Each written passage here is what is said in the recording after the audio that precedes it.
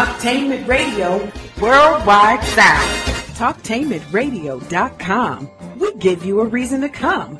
The world's greatest radio. We give you a reason to stay. Radio, the way it should be heard. You got the power.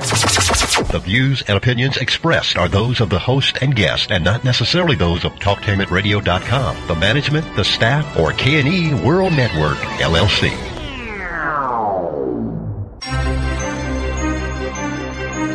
This is The Compensatory Concept with Mr. Neely Fuller, heard exclusively on TalkTainmentRadio.com, the world's greatest radio. Radio, the way it should be heard. And now, Mr. Neely Fuller. If you do not understand white supremacy, which is racism, what it is and how it works, everything else that you understand will only confuse you. Only confuse you. Only confuse you. Good morning. And welcome to TalkTainmentRadio.com, the world's greatest radio. And you are in touch with the compensatory concept with Neely Fuller Jr. I'm Mr. Bobby, the show's co-host. And this is radio the way it should be heard. We are emanating live from Columbus, Ohio, where it is cold outside, 10 degrees. I don't know where you are at, but most of the country, at least according to the sources that I have, at least 50% of the country is covered in snow and the cold, going all the way down into Texas and out west and, of course, out east. It's cold, but nevertheless, this show is not cold. This show is hot. And on the line from Washington, D.C., the so-called nation's capital of the so-called United States of America, is Mr. Neely Fuller. Good morning, Mr. Fuller, and how are you? I'm still learning. You are still learning. What are you still learning? I'm still learning about everything that I don't know. Okay. Because there are a lot of things that need to be known, that should be known in order to accomplish what should be accomplished. Yes, sir. And, I have to be in the process of learning all of those things because there's so much to be done that hasn't been done. And when I came into the world, it was that way. And I've been here a little while. And all during that period, I keep hearing about things that are left to be done. So I've also taken the position, based on logic, that I'm supposed to be doing the things that should be done. Okay. I'm supposed to be helping as best I possibly can. Okay. And with that in mind, let me ask you this. According to whatever news that you have that's perhaps going on in the world, or maybe something that you feel that we should know or understand and how it works, what would that be? Well, first of all, you look. I say that we all put here. This is just an assumption. I think it's a logical assumption because logic came with the universe. People are supposed to use it, meaning figuring out the cause and effect of things and what is constructive and what is non-constructive. I think that's what all of the people on the planet are assigned to do while they're here, because there are things to be done, and we're given tools to do it with. We're given a brain, we're given fingers and fingernails, legs and arms, eyes, ears. So I would look at this assortment of equipment and come to the conclusion, logically, that you're supposed to do things with all of this equipment. This is some pretty first-class equipment that most people are given. Some people are born with defects, maybe with one arm or something like that. But the fact that they have an arm means that that arm is supposed to be used to accomplish something. And that brain and the eyes and ears, so accomplish what? Well, the things that need to be accomplished that are around them, around each person, people, these creatures who are called people. So what are these things? Well, solving problems. So I look at the world that way, and starting with about the middle of the last century, I came to the conclusion that What problems? Well, there are all kinds of problems to be solved right in front of you every day. Everybody is trying to solve a problem, even if the problem is just trying to catch the next bus because they missed the last one and they're going to be late for work. And so that's a problem. And they have to think about how they're going to explain what happened because of the weather or whatever. And so somebody's going through a problem right now. Most people have furrows in their brow about problems that they're trying to solve. So it's all about solving problems. I came to the conclusion that the biggest problem among the people of this planet is the lack of justice, meaning balance between people, meaning guaranteeing that people are not mistreated and guaranteeing that the person that needs help the most gets the most constructive help. That's a compensatory definition, since this program is about the compensatory concept. Compensatory means making up for what's missing, and what's missing is justice. And there was even the lack of a comprehensive or a clear definition of the word justice. So I made up one. And I said that justice consists of two parts, and that is guaranteeing that no person is mistreated, part one. Part two, guaranteeing that the person that needs help the most gets the most constructive help. And I say that this is what we are supposed to be doing.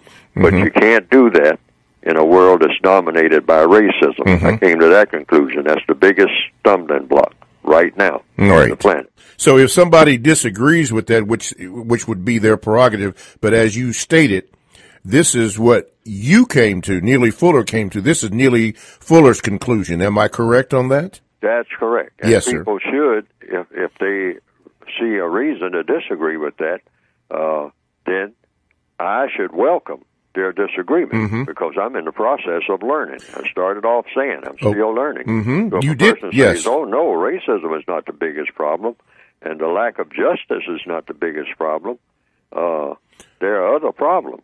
So I want to know what those problems are. And whatever those problems are, I'm going to assume that if someone makes a statement like that, you would be interested in the data that would provide, or that has provided them with that conclusion. Is that correct?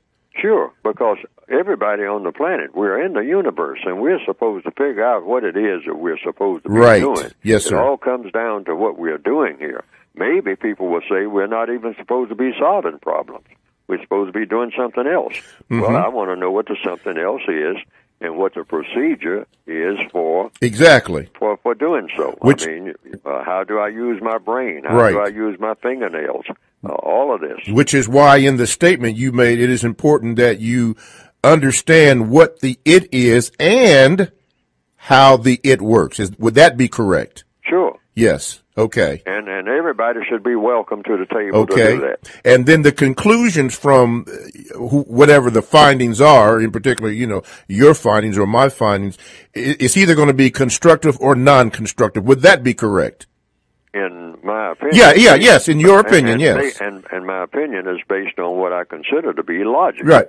Cause and effect. In other words, is something going to be constructive or non-constructive? Yes. These are the two categories. There's nothing in between. Yes. And again, this was according to your information, your data, and your opinion. Yes. Okay, there we go. Okay, we want to get that That's straight. Why I call it the United Independent Concept, which is what my base.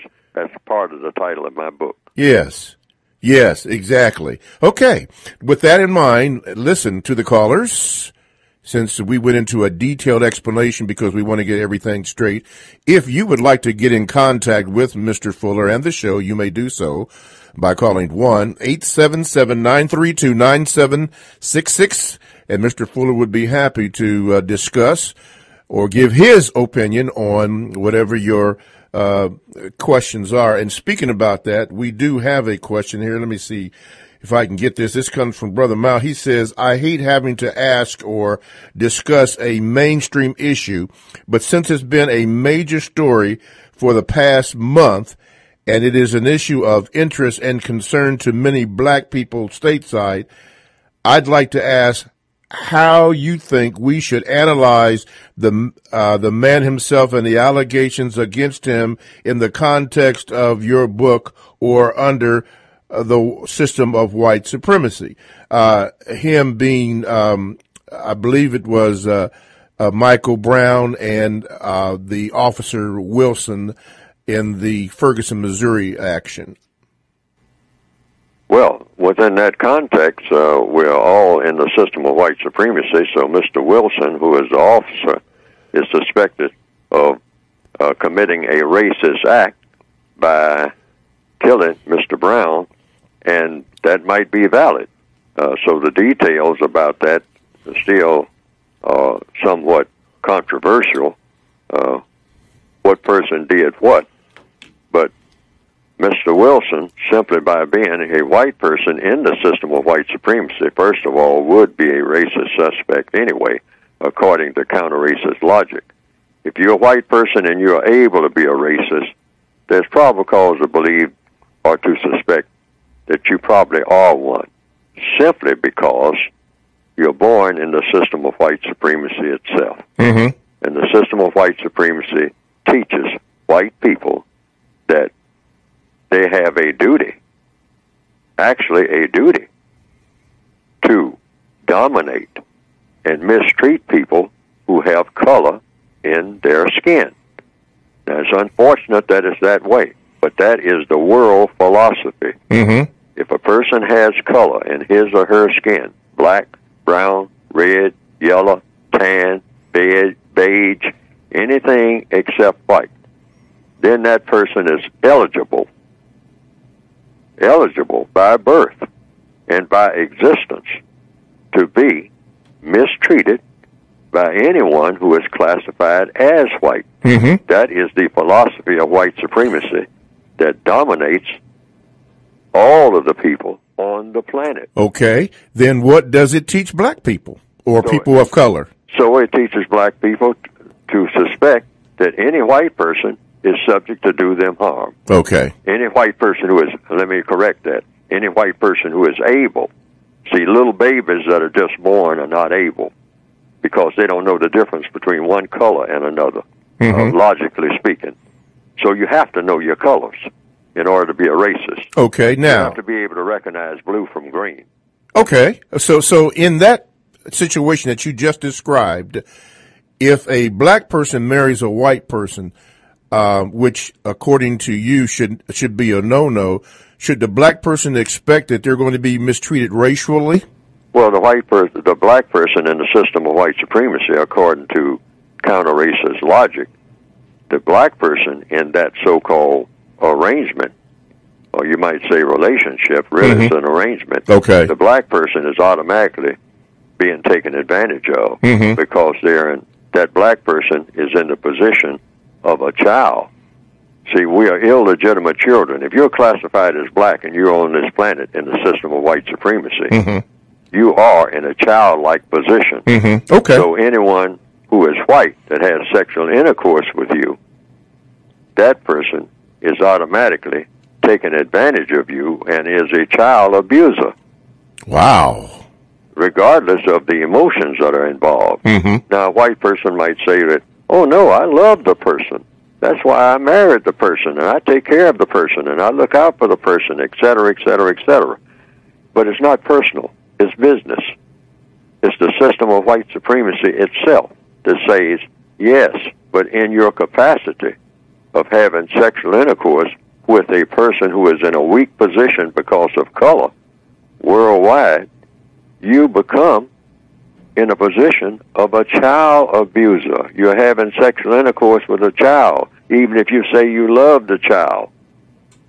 The child has no power. You have power as a white person that child does not have.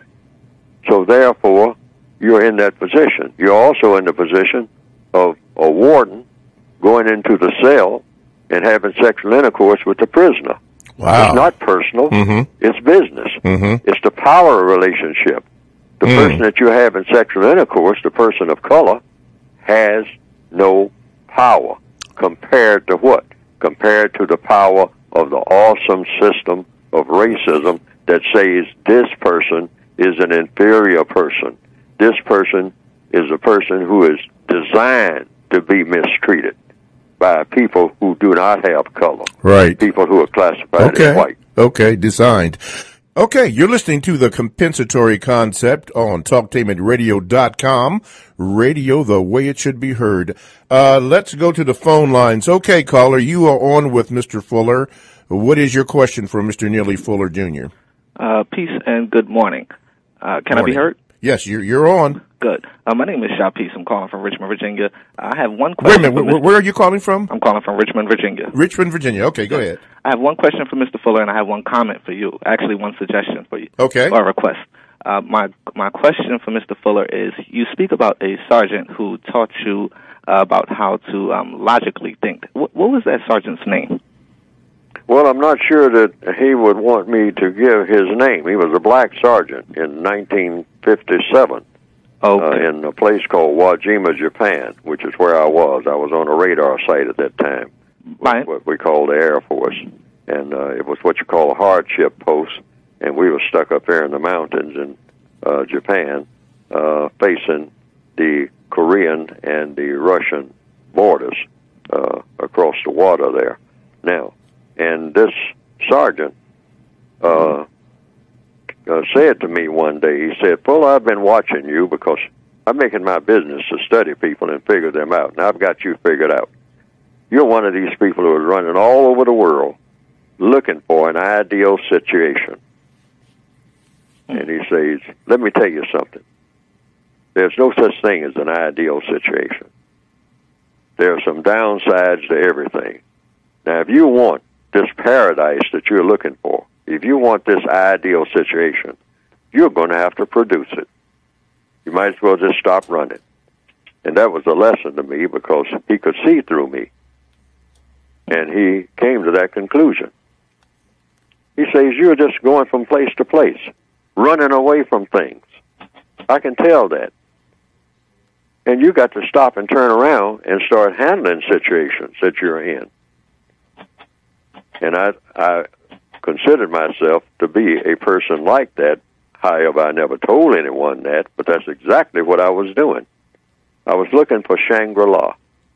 And that's the person who taught me to start thinking logically and start thinking in terms of thinking along the lines without even saying so or going into detail. He didn't do that. But I started thinking about myself. And then I came to the conclusion, you can't run away from problems that you're supposed to be solving. That's why you have the problems. Fuller, wake up, smell the coffee. You have the problems that you're supposed to be solving. And the more you try to run away from them, the more you're going to trip on your own shoelaces, which is what I was doing. I was just going crazier and crazier, really, literally. And I think that's happening to a lot of people. And when I start thinking like that, I start observing other people. And I saw a lot of people actually trying to do that with drugs, with alcohol and whatnot, just running away. I can't handle it. I can't handle it. This world is too complicated. I'm going to get drunk. I'm going to get high. I'm going to do this and do that. I'm just going to run around in a circle and bump into things and hope that everything works out. Wow. And I wasn't, on alcohol or drugs or anything like that, but I was doing that running. That's how I wound up in Japan. I joined the Air Force after having been discharged from the Army. But I figured I could get away from things. Maybe they would send me somewhere where I can find paradise. I can find Oz. And so that's the long answer to that question. Okay. Before you give me your suggestion, caller, let me go back to something Mr. Fuller said. You just said that you were on a hardship post. Well, somebody just texted me, said that what is a hardship post and how does that work? Well, it meant that you're kind of in isolation. It was a radar site, so it was in a small Japanese village, and we were restricted there. And there was nothing to do, for the most part, but just count the days when you were going to get out of there, almost like being in jail. Did you do something wrong to get that assignment? No. It was just an assignment that they considered a hardship post because it's isolated out in the woods and way up on top of a mountain. Oh, okay. And you were going to be there for a year. Wow. And so usually an assignment overseas at that time meant from 2 to 3 years, depending on what your enlistment was. Oh, okay. So they said, no, but this post is going to be a year because about that time, you know, the average person is going to be so bored out of their skull that they're going to need some relief. Oh, okay. So we will cut it from 2 years to 1 year. All righty. Okay, caller, you said you had a suggestion. I got my pen ready. Go ahead. Actually, it's more of a request. Okay. You know, I know Mr. Fuller, he only has an hour of a show every Wednesday, and I know he's in his 80s, and, you know, I was going to request that, you know, we take a little less callers and hear a lot more of Mr. Fuller. I mean, even if it does take a little while for him to explain, I like to hear every word he has to say because I don't know how long I'm going to be able to hear him. Oh, okay. You know what? I can't say that's a very good suggestion because Mr. Fuller is here to help, and he does like to field calls, and the people do have concerns about that. But I tell you what we will do. We will take that under consideration and, you know, see what happens on that. But we do thank you for your call, and thank you for your suggestion also. Oh, thank you. Yes, sir. Okay. All right. Have a great day. You too. Okay. So, okay. I know you love the field calls, so we'll see what we can do about that. Now, according to speaking about that, let's go to your book. You mentioned a little bit about your book in the opening, but discuss the title of your book, break it down, and then, most importantly, how one can get a copy of your book. Because I'm asked that question all the time. Oh, they can go to producejustice.com. Just those two words, produce justice, and then add the .com. And then up on the screen will come the basic book, which is called the United Independent Compensatory Code System Concept. But that doesn't tell a person anything by the title. And then there's an additional book, which is a word guide. But both of these books are about racism and how an individual person can deal with it on a day-to-day basis. I address everything to individuals. Now, people who are members of organizations, I mean, can use it and all like that, but it's not addressed to organizations per se, or even telling people to join organizations or not join organizations. It's telling people what to do in every circumstance that you're in, or given some type of guidance. Every circumstance that you're in all of the areas of activity, economics, education, entertainment, labor, law, politics, religion, sex, and war. And each individual person is engaged in one or more of those activities at any given time. So it's addressed to the individual non-white person, the person who perceives himself or herself to be a victim of white supremacy. So the subtitle of the book is Textbook Workbook for Thought, Speech, and or Action for Victims of White Supremacy. Now, some people have said to me on the air and other places, well, I don't see myself as a victim of white supremacy. I'm not a victim. I'm black, but I'm not a victim of white supremacy. Well, then it doesn't apply to that person. If you don't perceive yourself as being a victim, if you don't perceive yourself as having any problem with racism, that everything is just fine with you, then nothing in the book applies to you as that person. Yes. It's addressed to people who perceive themselves as being under the system of white supremacy. Okay. So produce justice. Produce justice. Go to that, and then it will tell you how to order the books. Okay. All righty. Let's see. I do have a question. Wait a minute. Let me get it up here. This is, if I can get it on the screen here, this is coming from Trent in Chicago, one of our loyal listeners, and this is his question. Mr. Fuller, how do we teach our children to deal with hidden racism? You teach them mostly as they ask questions, and also you start with the premise that you yourself are a child. So people sometimes ask me, what do you tell young people? I say, you tell young people the same thing you tell old people. You tell them the truth. And the best time to tell them is when they ask questions, just like with old people. Somebody asks you where the bus stop is, or where the train station is, or what the weather's going to be tomorrow. And if they know, or think that they know, they give you the answer. And because people are more receptive to what you have to say when they ask you a question. And young people ask all kinds of questions. But black people have been taught systematically to shut people down when they ask questions, because black people are taught by the white supremacists not to ask questions. I was just getting ready to ask you that. Why? Could you repeat that again? Black people have been what? Taught by the white supremacists taught black. One of the first things they taught black people when they put them in chains is let them know, you don't ask questions. I ask you questions, but you don't ask me anything. You just do what I tell you to do. So black people grew up with that in mind, and they passed it on from generation to generation. Shut up, boy, you ask too many questions. You know what? You're right, because I remember coming up as a kid, if I would ask a question to my parents, a lot of times it was said, because I said so. And that was the end of it, so okay, I can go along with that. Wow. Yes, and the white supremacists spread that among their victims. Wow. Big time. I mean, that became a mantra. In other words, a slave that asks questions is dangerous. Wow. Don't even ask Raymond. Okay, that's a little inside joke, Raymond, Richard Pryor. Let's go to the lines. Go ahead, caller. You are on with Mr. Fuller. What is your question for Mr. Fuller, caller? Go ahead. Well, I would like to piggyback on what the caller who just got off said. If you could have Mr. Fuller talk for at least the first 30 minutes and the rest of them, the time is question and answer, because he's a great truth teller. And generally, when he just talks, I get so much out of what he says.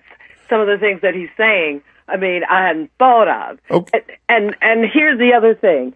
For a while, I had a problem with the philosophy that all white people were not racist. And now he explained that this morning with babies and children, because I work with children every day. And those children, white, Asian, black kids, and it's so beautiful with them because they haven't gotten this concept of racism. But I know that later on, these white kids and the Asian kids that are growing up, they're going to have this, this philosophy that they take on from society. Okay. So if he can expound on that a little bit more about, these white people who are able, and most of them who are past, I'd say in their teens, are able. If he can just go into more detail. Okay, wait a minute. Before I ask him that, since he's on the line, why don't you ask him if he would speak for 30 minutes? Go ahead, ask him. Okay, I'm sorry. I thought I was. It's all right. Go ahead. Paula, can you expound on that a little bit more about those whites who are able to practice racism, white supremacy, and those who are not? Because I tell you, I get it from the older group every day. They got to be in charge of me in some kind of way. And the little ones are more respectful and, yeah. Okay, I'll tell you what we're going to do. We are going to take a little short break. And I'll mute my line. Okay. Okay, thank you. Okay, and then Mr. Fuller, you'll answer the question on the other end. TalkTameItRadio.com. Check us out on WCRS-FM 98.3. Wednesday and Sunday evenings, blogs and podcasts are available. Download TalkTameItRadio.com app to your cell or tablet. We go where you go. Radio, the way it should be heard. Mr. Fuller will answer the questions next on TalkTameItRadio.com.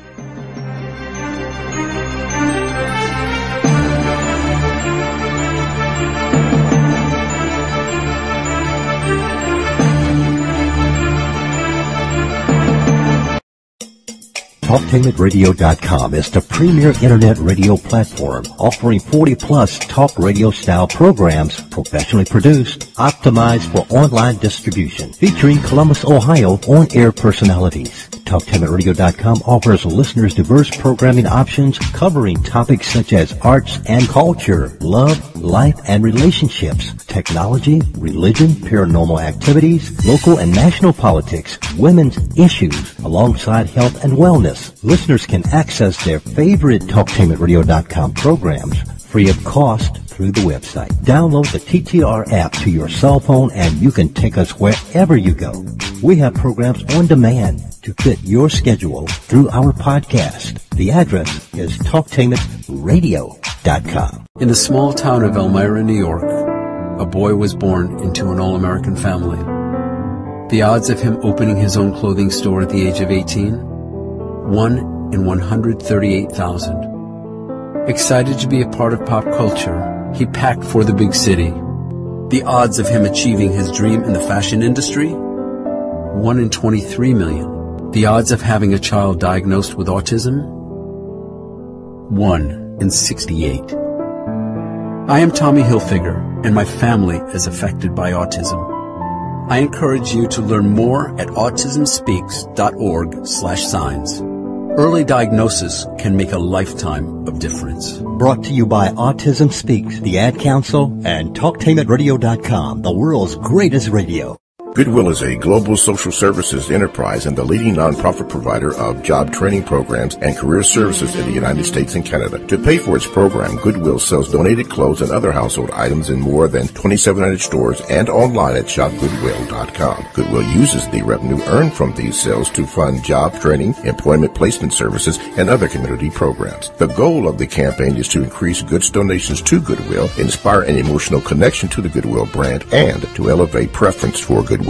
Supporting minority education. I'm Sean Booker, dammit, from The Melting Pot. I'm here to tell you that as the mother of a high school senior, I know due to financial circumstances, many of America's deserving minority students do not have access to a college education. Since 1944, the United Negro College Fund has sought to provide one. Since 1972, the beginning of this campaign, UNCF has helped more than 300,000 talented students earn a college degree. I'm Sean Booker, dammit. Give a helping hand. The United Independent Compensatory Code System concept by Neely Fuller is considered as one of the substantial and basic books for understanding and effectively countering racism. Neely Fuller will turn upside down everything you've heard and everything you think you know about racism and how it works. Call area code 202-484-5461. 202-484-5461. I'm as mad as hell, and I'm not going to take this anymore. Go ahead. Make my day. You got the power. All righty. Welcome back to a second slice of the action.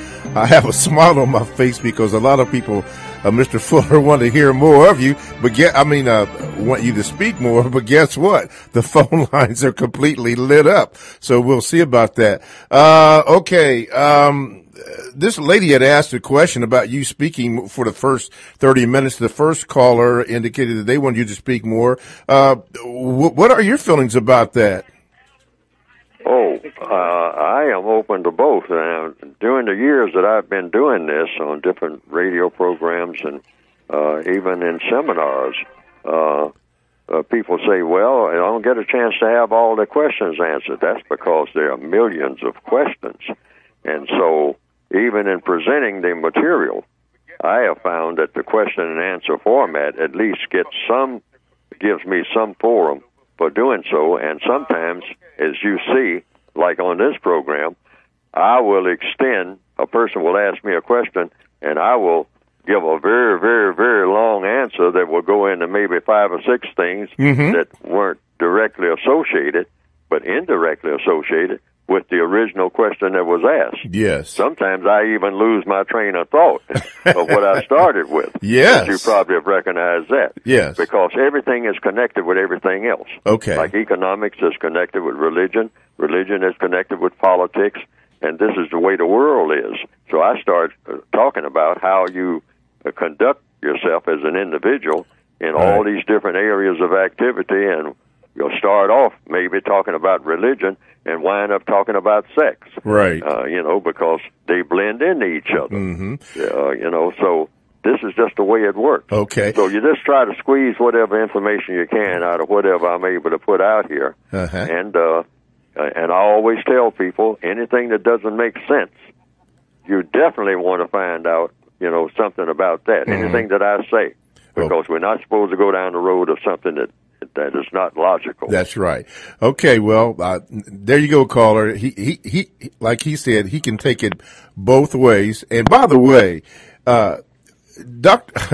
Fuller and I do not normally talk before the show. In other words, to set up, questions or anything. He takes the questions, or even from me, he would rather have it completely natural. Just let it to go with it. It just works better that way.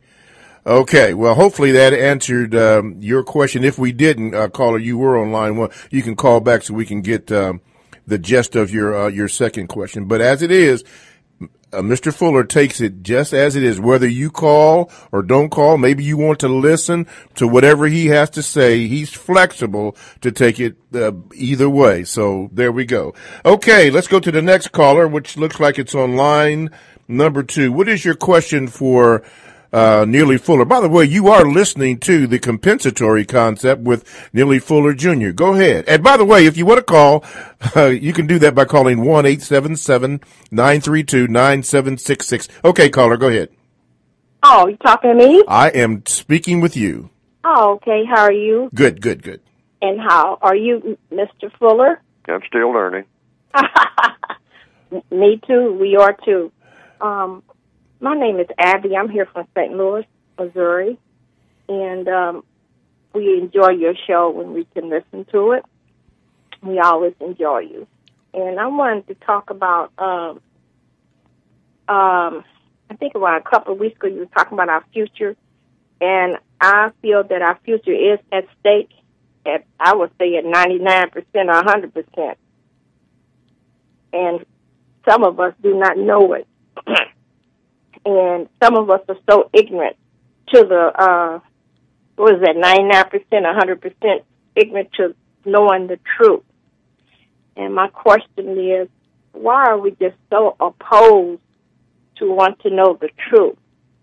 And then when you tell the truth, no one wants to listen, or they're throwing rotten tomatoes at you. And secondly, I was going to ask you to also, what do you think about, I haven't seen it, the movie Selma. And what do you think about these movies that are coming on TV with past icons like Whitney Houston? And I think it's another movie coming out in February called The Book of Negroes that comes on BET. And thirdly, why can't they make a movie about your revolution? I mean, your really realistic revolutionaries like Nat Turner. Oh, okay, boy, you Lee, those type of people. And I'll hang up, and we always enjoy your show because you talk truth. Power to the people. Thank you so much. Okay, Mr. Fuller, she gave you a plate full, but let's see what you can do with that. Correct. Yeah, she asked 3 questions, and I didn't catch the first one.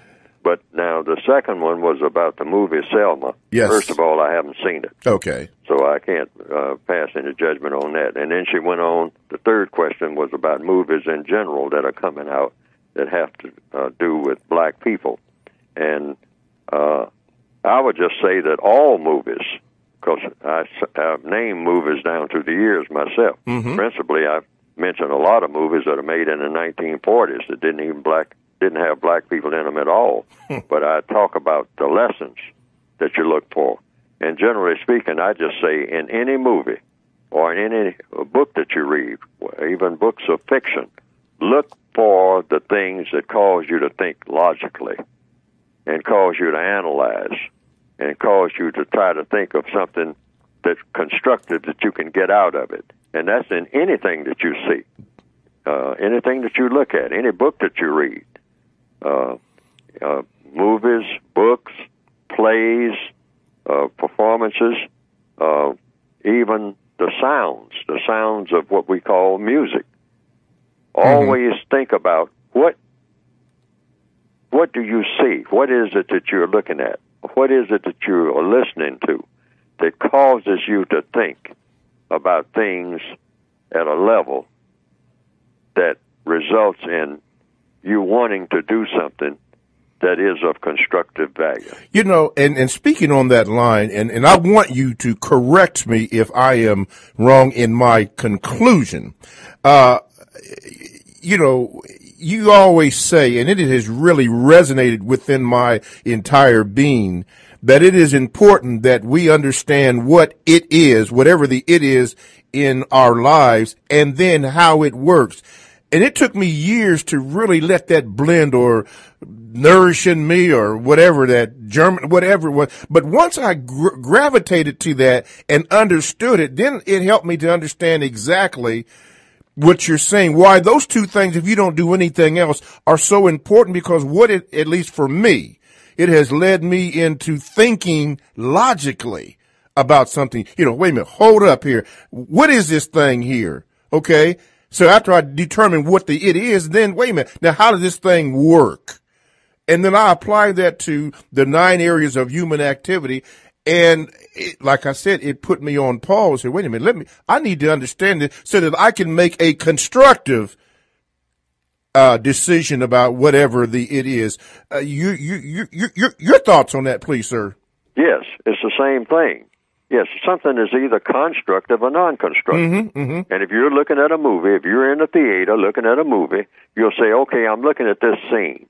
What is it in this scene that when I walk out of this movie that I can use in a constructive manner? Okay. That will have a constructive effect on my existence, on the existence of someone else, or a combination of both. Yes.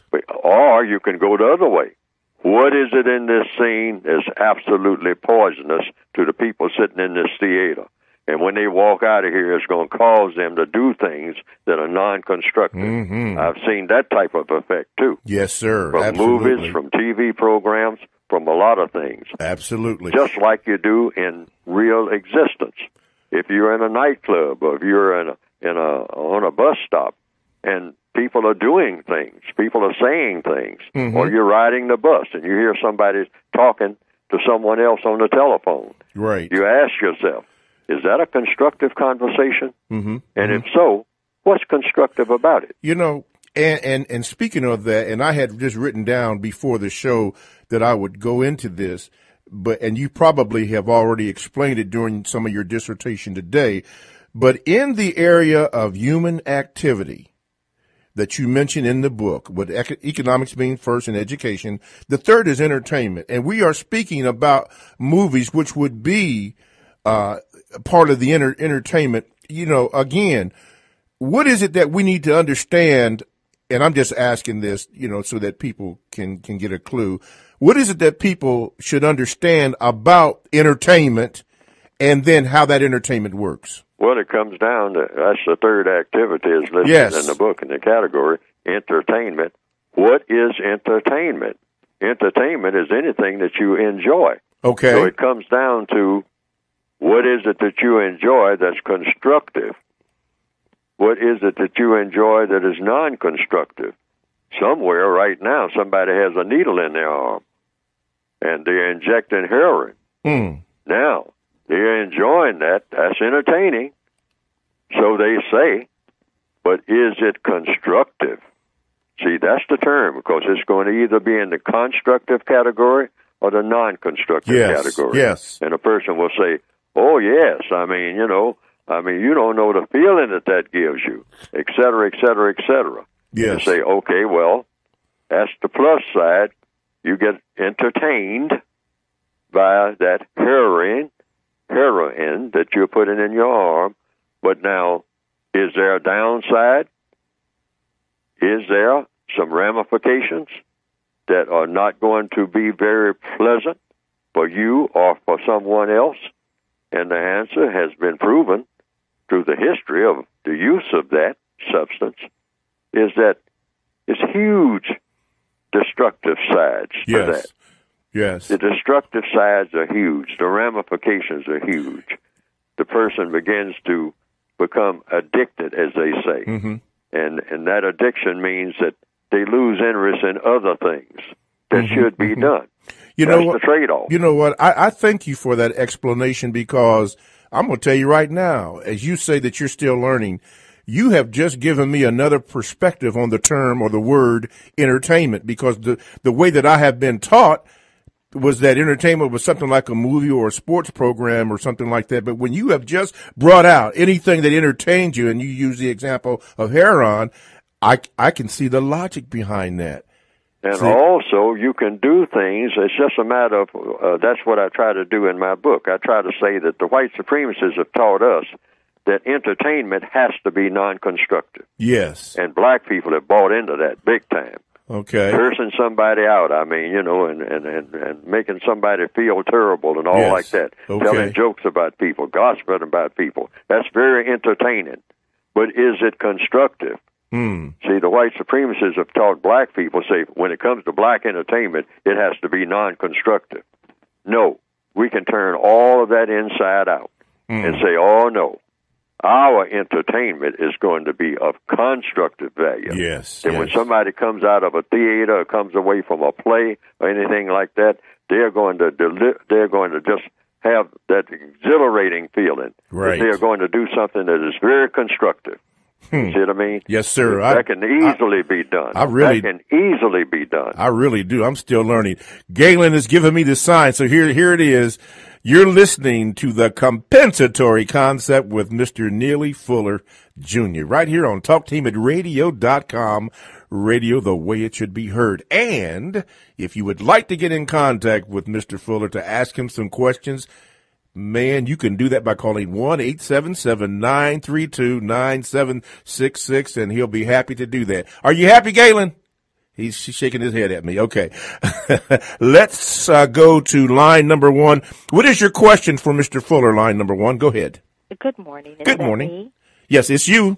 Okay, well, good morning, and thank you, Mr. Fuller, for helping us. What I would like to just extend is what you're saying about the movies. I find that, when I talk to people that I know, or even when I'm in the public and I'm listening, everyone is stuck, not everyone, but lots of people are stuck in talking about non-reality. I mean, you can catch a comment and someone's saying, oh, yes, so-and-so in Hollywood did this, and so character in Hollywood did that, or so-and-so. It's something they're talking about a movie. It's something they're talking about a show.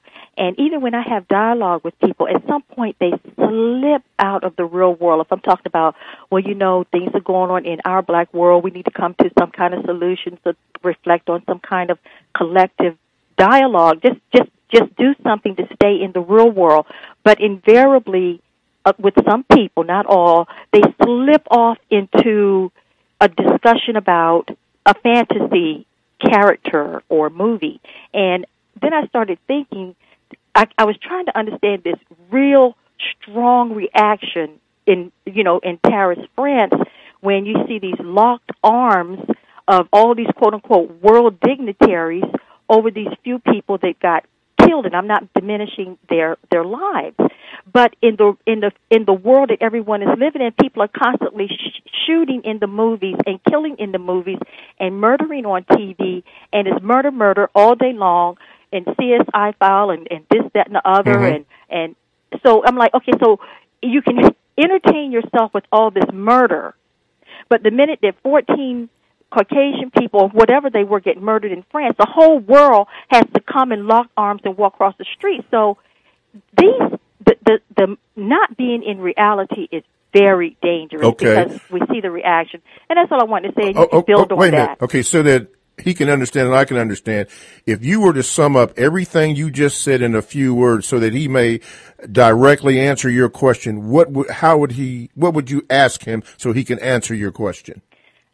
Just comment about the dangers of entertainment, as he already had, and how we have to stay in the real world. Okay. All right. Thank you. Mr. Fuller?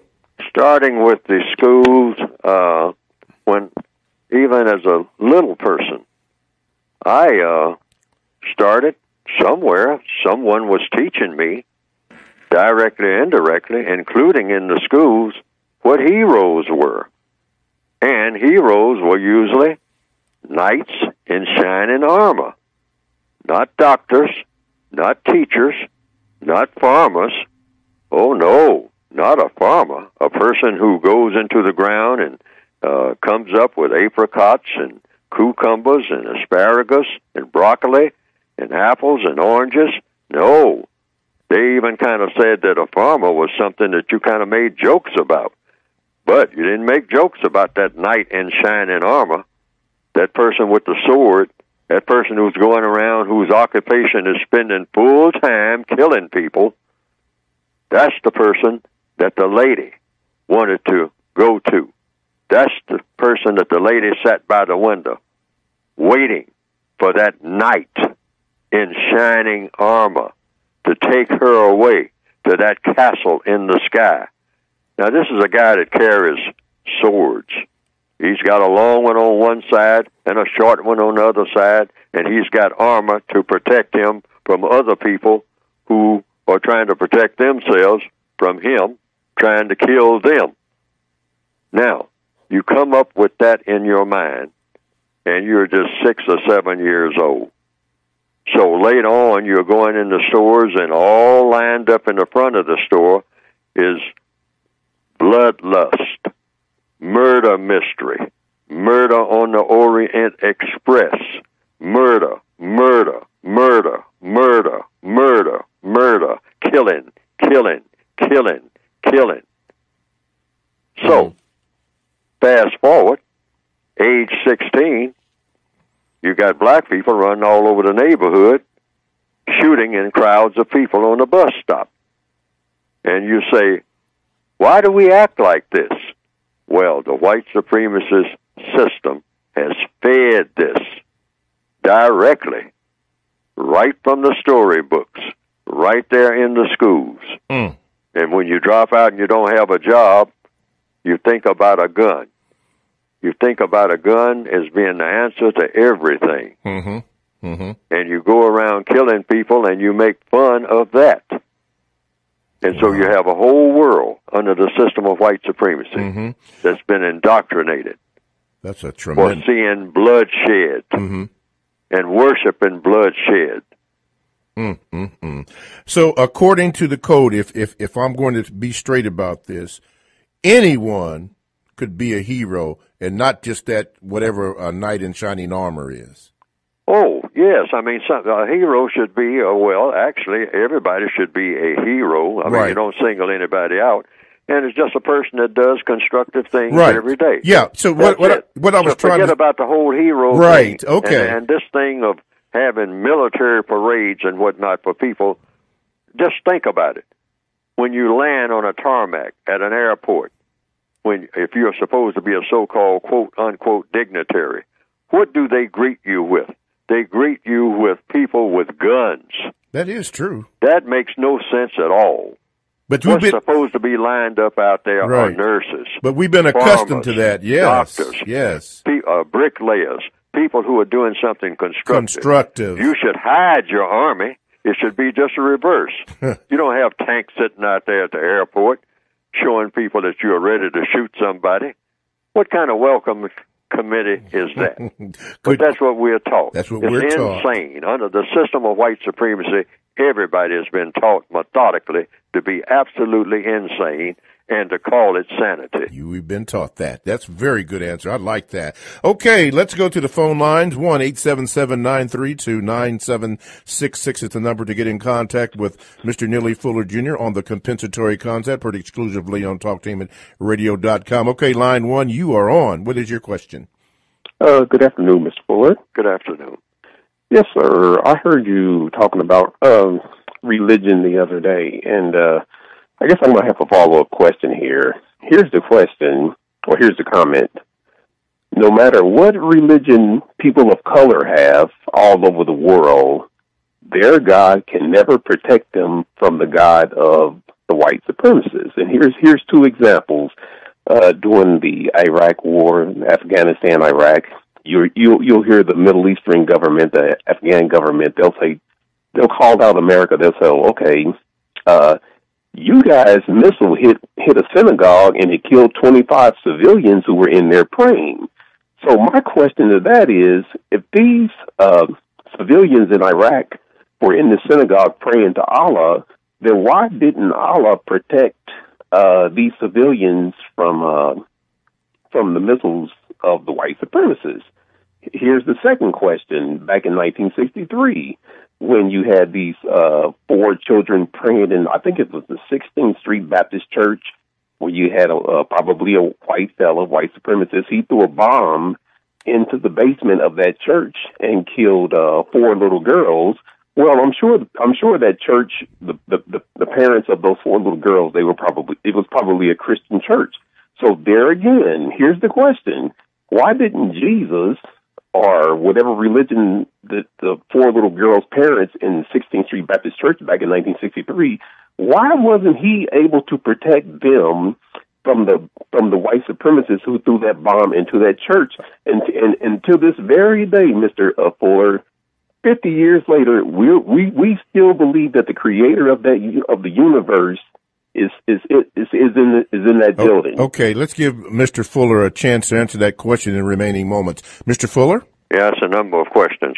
I can't answer the question why Jesus doesn't protect people from harm and all like that. You'd have to ask that of the different people who say that they are pastors or bishops or leaders or theologians in the Christian religion. They can best explain why that is, I guess, because they are the ones who tell everybody about what Jesus is about and what Christianity is about and why, and the answers to all of these questions. I mean, in every church, and there are millions of them, I mean, so these people can provide the answers. But now, the perspective I give is that this system of white supremacy is the strongest religion on this planet. I make that flat statement. The white people who believe in white supremacy believe in white supremacy as a religion, and that they are the supreme, divine, gifted people for that religion, and that they are the authority on that religion, the religion of white supremacy. You put that in capital letters. What is a religion? It's a strong belief backed up by action. Now, that the white supremacists, according to what I have seen so far, they have made their religion the strongest religion because they practice every bit of the religion of white supremacy, which means mistreating people and dominating people on the basis of color. It's the strongest religion and the strongest political system that the world has ever seen. And the reason I say this is because the evidence shows it. Other people will cut corners on their religion. I've seen plenty of that when the white supremacists speak. The white supremacists come around and they'll say, oh, yes, you say that you're a Muslim. You say that you're a Christian. You say that you're a Jew. You say that you're a Hindu. But you, if you have color in your skin, you will do what I tell you to do, regardless of what your God is. And if you don't like it, you will have to answer to me. And I know how to put a hurting on you so you will change your tune. Wow. Well, I hope he answered your question, caller. Sorry we had to go, but, you know, when we start hearing the music, and you did call kind of close, we got to do this. Anyway, TalkTainmentRadio.com, the world's greatest radio the way it should be heard. You have been listening to The Compensatory Concept, heard exclusively on TalkTainmentRadio.com with Neely Fuller Jr. We see you next week. Compensatory Concept with Mr. Neely Fuller, heard exclusively on TalkTainmentRadio.com, the world's greatest radio. The most important question in all racial matters is why. One should always ask it. Radio, the way it should be heard. You've got the power, the world's greatest radio. TalkTainmentRadio.com.